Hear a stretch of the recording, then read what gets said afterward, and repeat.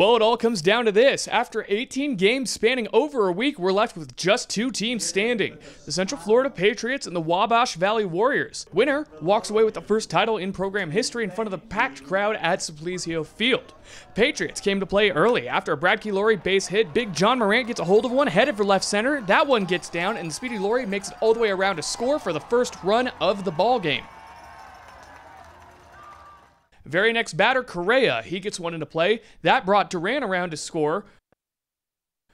Batter after that, Jorge. He belts one the opposite way. And it must have caught a breeze heading out to the parking lot or something, because it just kept going and going and going and gone. 2-run bomb, 4 runs for the Patriots, and that's our home run of the day, brought to you by EC Electric.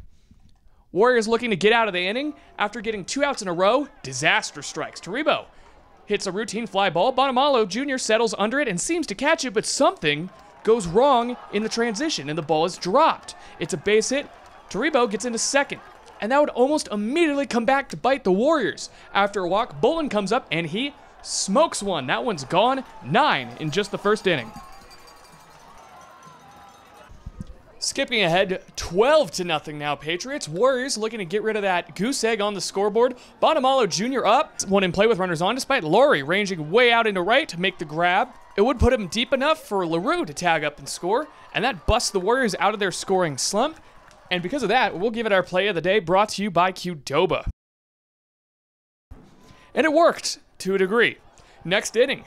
Say it with me now, it's the return of the Mac. Mac Mitchell shows there's still some life in those Warriors bats. He cranks one out to right, solo shot, but the Patriot lead still looms large at 12-2.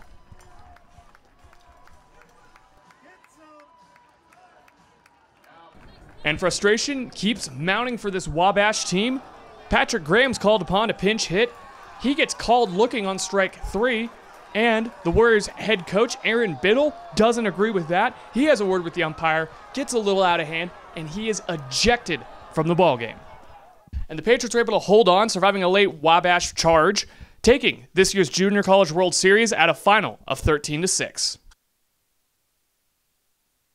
But, man, I didn't know they had that kind of heart. We haven't been in enough games to show me what they showed me Thursday night, and after we get 10-run ruled on Monday, to come back and do what they did. But we've handled every situation, getting beat, coming back, being number one, losing to a team we shouldn't lose to during the conference season, winning big and coming back the next day and not being cocky or confident. So we've handled all those situations, and obviously we handled tonight well.